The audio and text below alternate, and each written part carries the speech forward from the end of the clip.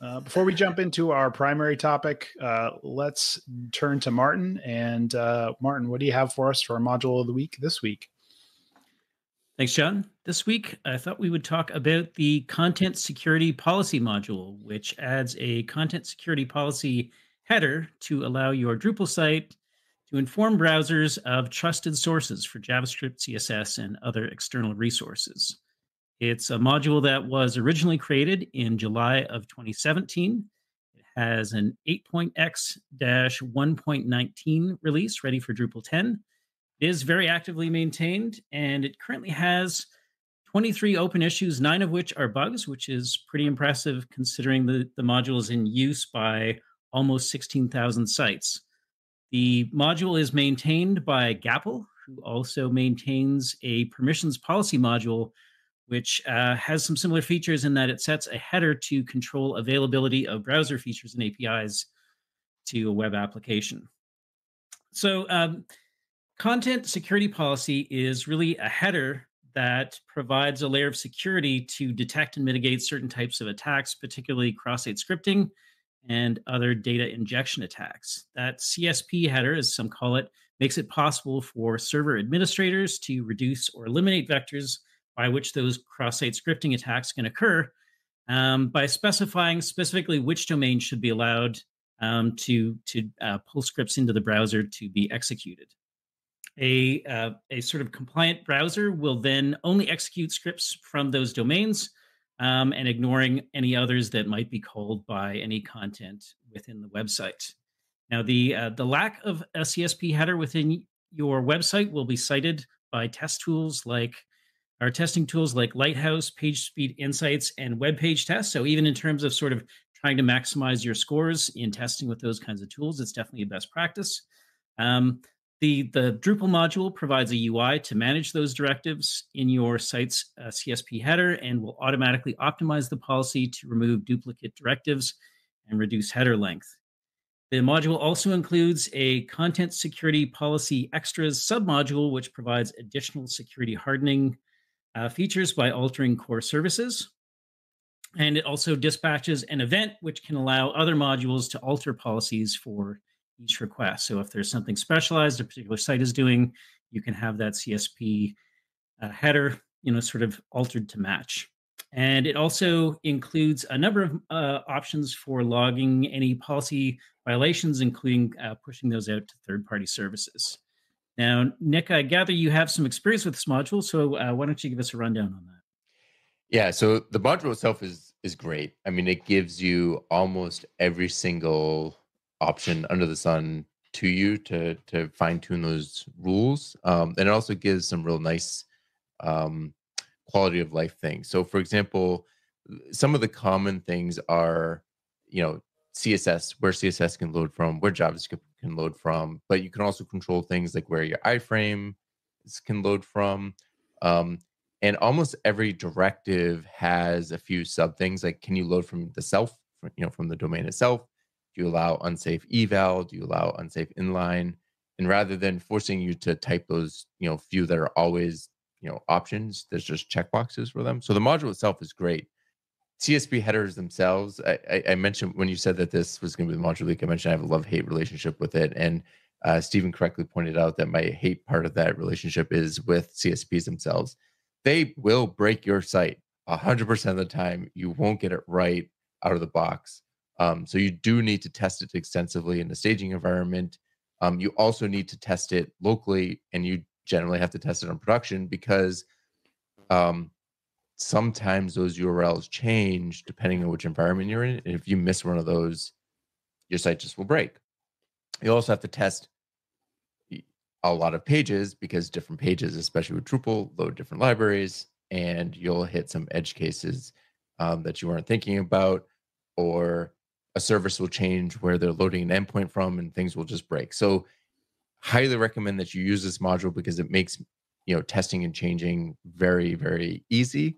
But you do need to be prepared if you're using CSP headers, which you should, that things will occasionally break in your site inexplicably.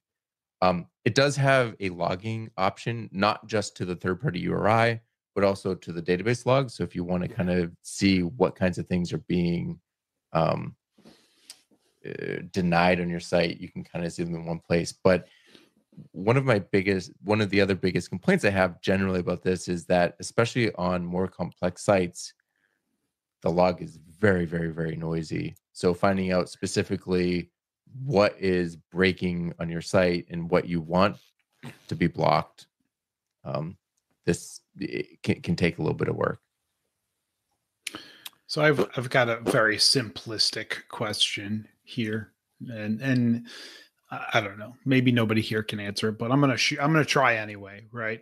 So like, it feels like this is pretty important, right? As far as like good kind of like security health for your site. Why doesn't Drupal do this kind of by default? Why is the module necessary, or is it just simply that the module is a admin to manage these headers? It's very much an advanced kind of configuration thing. It really should remain in contrib, definitely. If Drupal kind of provided CSP headers out of the box, a lot of sites would just be broken, and not everybody needs them. I mean, that maybe that's not true. You really should have CSPs. I take that back. Strike it from the record. It just takes a lot of configuration. Like I said, I don't think I have ever installed the CSP module and not had something unexpectedly break, both in testing and in production. It just has never happened. It's complex, and so I understand them not putting that in core. Also, as new kind of requirements or changes come out, we've had this discussion before on the show, but contrib can react a lot faster to those kinds of things. So a lot of like security-based things like this, it is better to be in contrib because they can react so much faster than core to new requirements or features. And this module stays up pretty up to date. It's really invaluable. If you have a Drupal site and you're installing CSP headers, you 100% should use this module to do it. One of the things too, I think we explored with another client. I have a client that has like really complex and a lot of external libraries, and there were some that they needed to have on the site, but they really, really wanted to lock down. So I think we looked into that event to basically say only put this header on these particular pages. So for example, there was I think it was like a specific iframe that they wanted to put there, but we didn't want content editors putting it on any page. Like we wanted to restrict it to one specific page. And we were able to just say, hey, inject this CSP header only in this circumstance, otherwise don't. Nick, you mentioned about how putting these headers in place can break a lot of things. I would say from a performance standpoint, I tend to be a big proponent of trying, particularly if you're using sort of one of the major Drupal hosting services that will really provide a complementary CDN anyway. I tend to be a proponent of trying to serve as much as possible of any of those kinds of like JavaScript libraries, web fonts, CSS libraries, serving those from the sort of root domain of the site. Is it accurate to say that if you take that kind of approach, you can expect fewer things to be broken by using this module?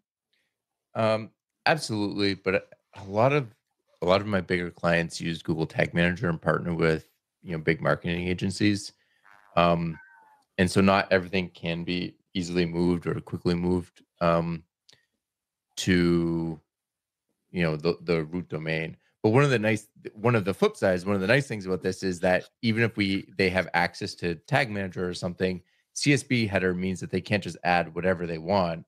If they add some third-party tool, CSP header is going to block it, right? So it gives them access to Tag Manager. They can change events or change what they need to do. But if they're adding another tool, they still need to talk to a developer so that can be vetted.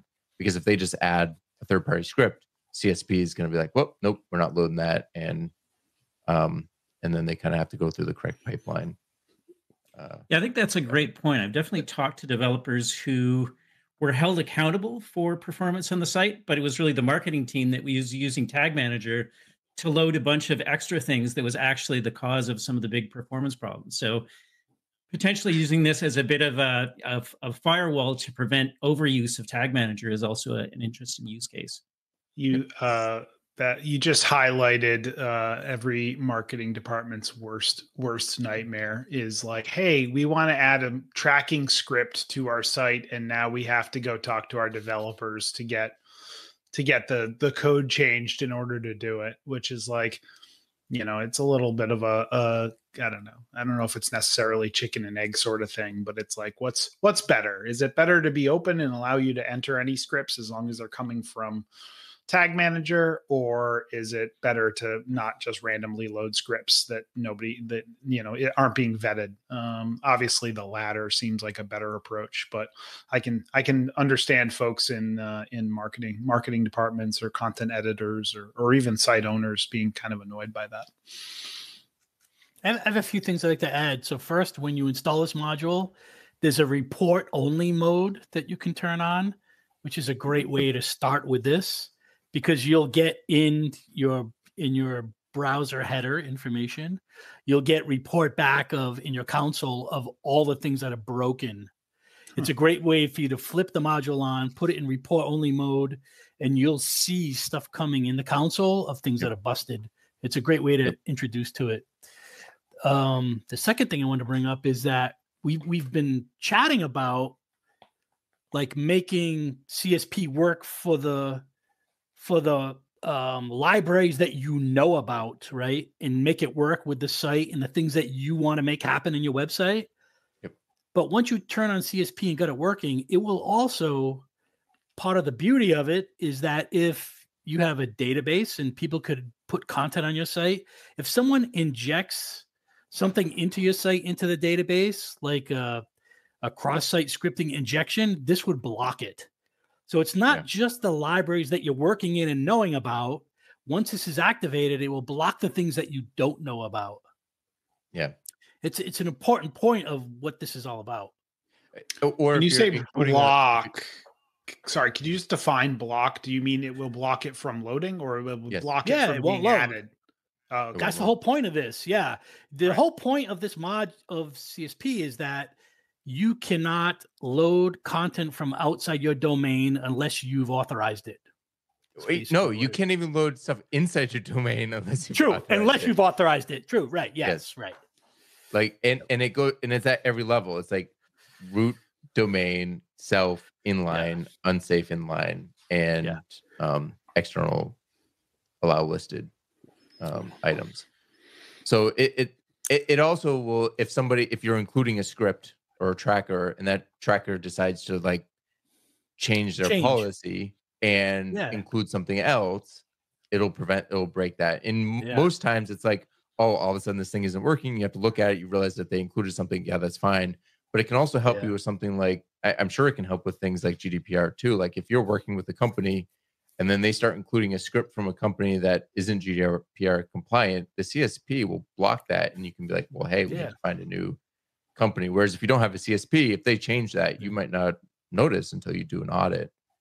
I'd be curious to know how many websites are actually using CSP or not using it at all. I mean, out of my clients, I'd say probably 30% do. Yeah, I was going to say less than 50 easily. Yeah. And I think it's awareness too. I think it's just awareness of people knowing how important it is. Yeah. And the last thing I was wondering is, do you get higher rankings? Does the ranking of your website get improved when you have CSP activated on your pages? Lighthouse calls it out, so I would assume, yeah. Yeah. Okay. Yeah, I would think so. I mean, it shows a commitment to security, and so I think you'd get higher ranked. So it could help with your ranking, maybe. It probably depends how you configure it.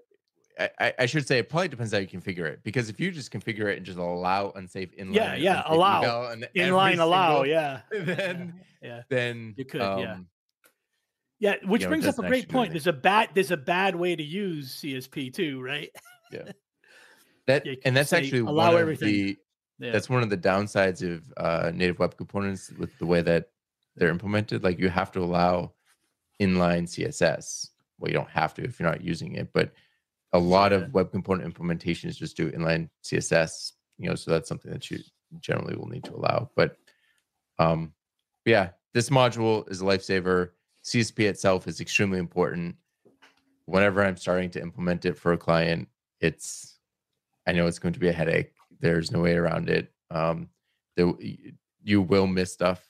And like Steven said, the report only option is very important, and you want to run that in every environment because you'll have local staging, production. Like if those URLs are different and they're not configured properly, then it'll block them, right? And get ready and be prepared to be reading the console all the time, because that's report only mode doesn't block anything.